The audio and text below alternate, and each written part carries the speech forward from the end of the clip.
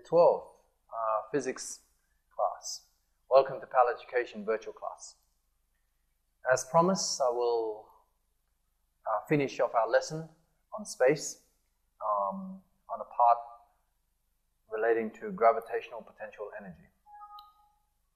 In this section, I guess we need to understand in a clear perspective of the requirements of Year 12 syllabus on gravitational potential energy system. So, before we go and understand the Year 12 syllabus, I'm going to take you through and revise you on Year 11 first, on the Year 11 preliminary work. First question to you is, as you can see here, what is GPE?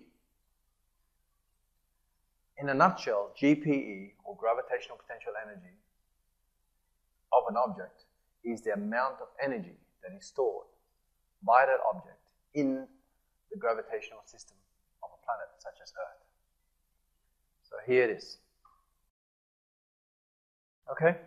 So, as it says here, it's the potential energy contained by mass due to its position within a gravitational field. Now, in Year 11 work, quantitatively, how do we measure this GPE? So we're interested now to recall how we actually quantitatively measure the value of the GPE of an object when we were looking at it from the Year 11 syllabus. One must understand that gravitational potential is a stored energy form. It's a potential energy. Therefore, it's a stored energy.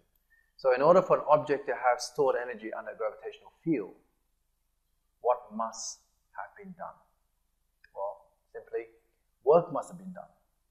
We must have done work onto that object. So let me give you an example. Here's the pen, assuming this is the ground of the pen. If I was to give this pen gravitational potential energy, I actually have to put my energy, lift it up to a certain height above ground, and if this is our ground, it now has stored energy in the gravitational field. Of course, assuming that if I put this on a shelf like that, resting like that, that pen now has stored energy, or GPE. Okay, so how do we measure GPE? Simply, we just calculate the work done on that pen. And the work done, you remember the formula? Work done is equal to the force times the displacement.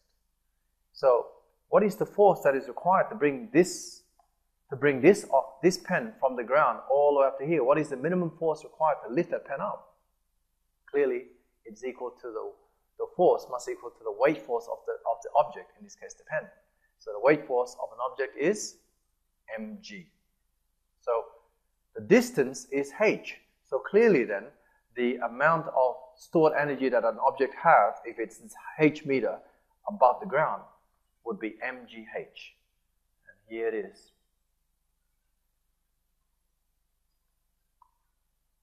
Okay, we haven't calculated yet. If you look at the screen here, nice and short, I guess. Let's consider the object here. Let's have a look at an illustration.